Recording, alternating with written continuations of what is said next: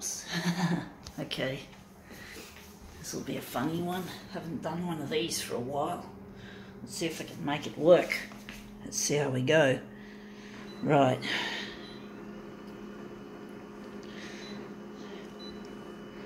There's our fucking noise again. Silly. We're going to keep it at 100 this time. This one's going to be challenging.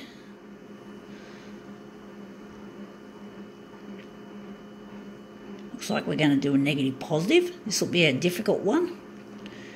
So we're going to leave those. I wonder if we're going to add a background colour.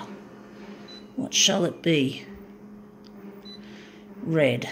Going to make it red. And going here. Red is going to go up. What will we do with the hue? Going to cool it down a bit.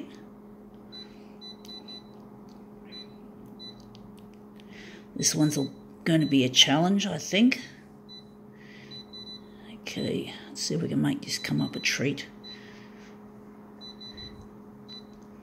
We're going to leave the black. We're going to leave it in the middle. So what do we got that we're going to do?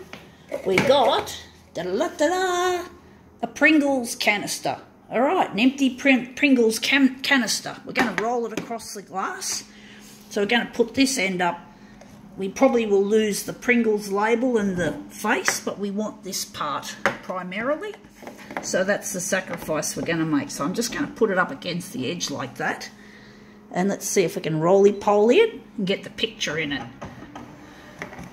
So we're going to try and reimagine this Pringles container. See if we can get a good roly from this. It's not an easy thing to do. It looks like, yep, stabilising image. Typical Konica Minolta behaviour. You've got to expect that from KM. Come on. Let's see how we go.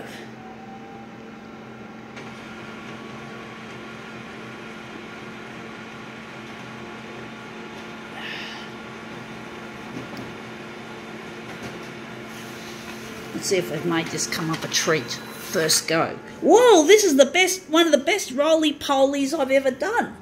Look at that. We've even still got the Pringles label, so I'm happy with that overall. I think we can call that one quits.